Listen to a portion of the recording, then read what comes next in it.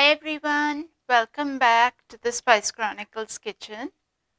Today what I want to talk and show you through is how to make my onion ring pakoras or Bengali styled onion rings. This is a very simple, very addictive recipe. It is a recipe from the Bengali 5 Spice Chronicles. You also have the recipe on my blog. The onion rings are both vegan and gluten-free. They in fact are great by themselves because they have a whole bunch of very interesting spices. Now, while they are simple, you need to follow a few rules to make sure that you get them crisp, you don't get them overly greasy, and they are fun to enjoy. So what obviously I have here is a big onion. I like to use these white large onions. They have a little bit of sweetness and they are large enough for me to make sizable onion rings with. So you want the tops off.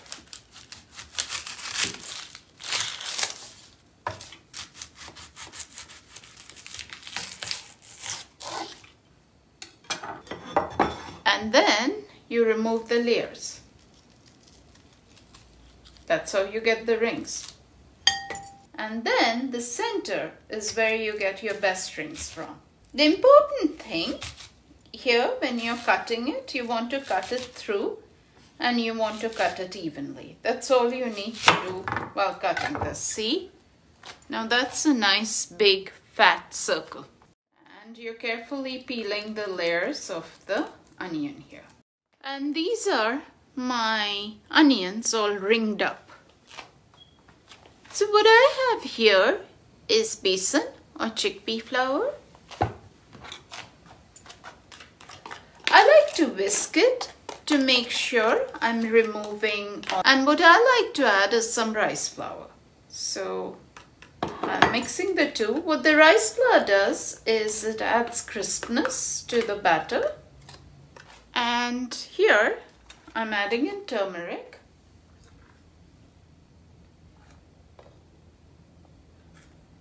I'm adding in cayenne pepper. Adding in cumin seeds.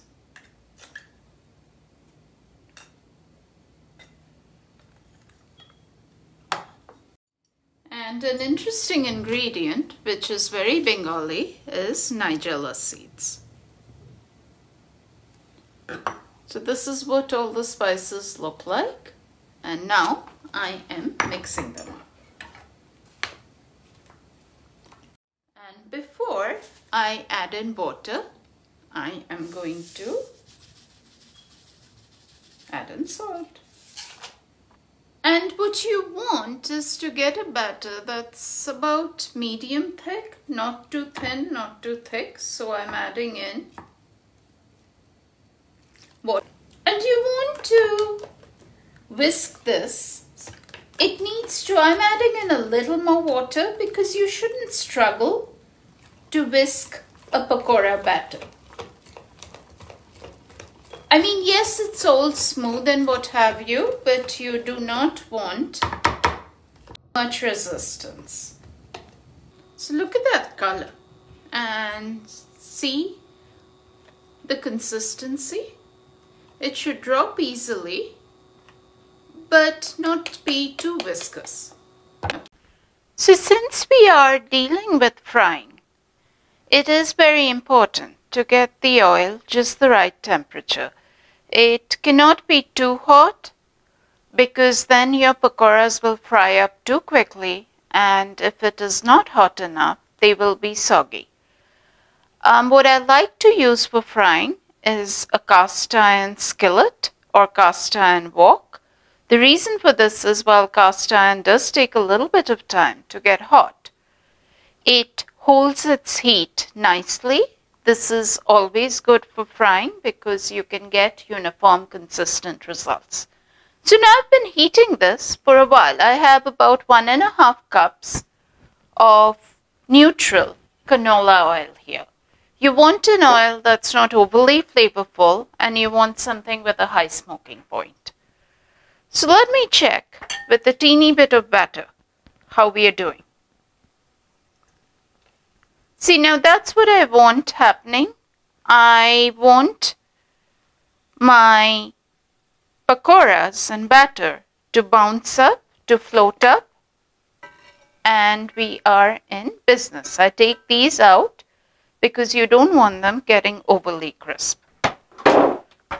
Now, a fork is a very good idea with these onion rings because what you want is to be able to coat them, to be able to shake off any excess batter. And let us see, I'm draining off excess batter, and let us pop this in. And let us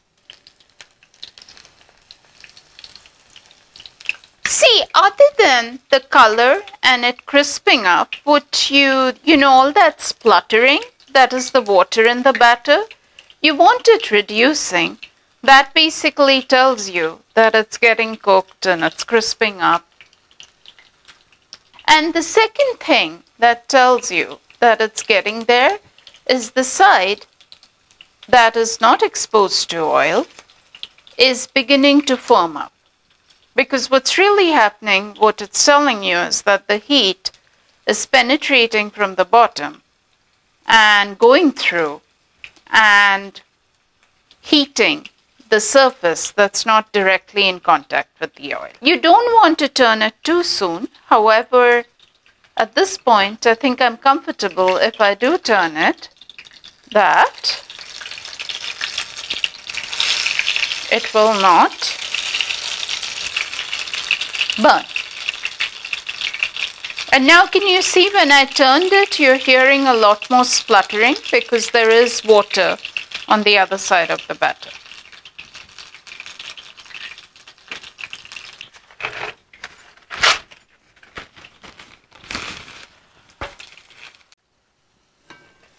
And this is what these look like up close and personal.